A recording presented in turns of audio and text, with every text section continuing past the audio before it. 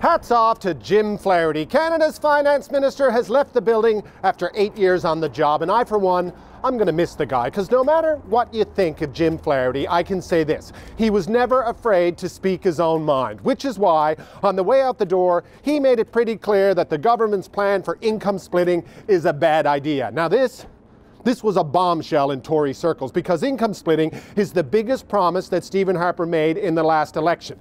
And on paper, it looks great. I mean, the government is going to take $3 billion that hard-working Canadians paid in taxes and just give it back. What's not to like? Well, the problem is in the fine print. And Jim Flaherty, see, he saw the fine print. Turns out the vast majority of Canadians, 85%, will not see a dime. Although we're all going to have to pay for the TV commercials telling us how great it is.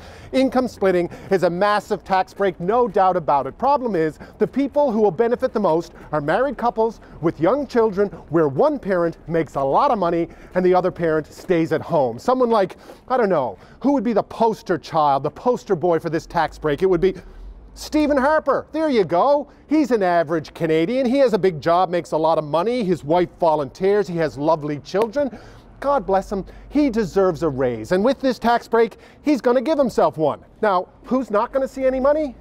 That would be everyone else. Those couples where both work like dogs, but neither are rich, single dads, single moms. Sorry, no breaks for you. Stephen Harper has said that this is an excellent tax break designed to help Canadian families. Well, I can't believe this needs to be said in 2014, Prime Minister, but families, they come in all different shapes and sizes. And here's an idea. If you're going to give out a tax cut, how about giving one to all Canadians, not just Canadians that look like you?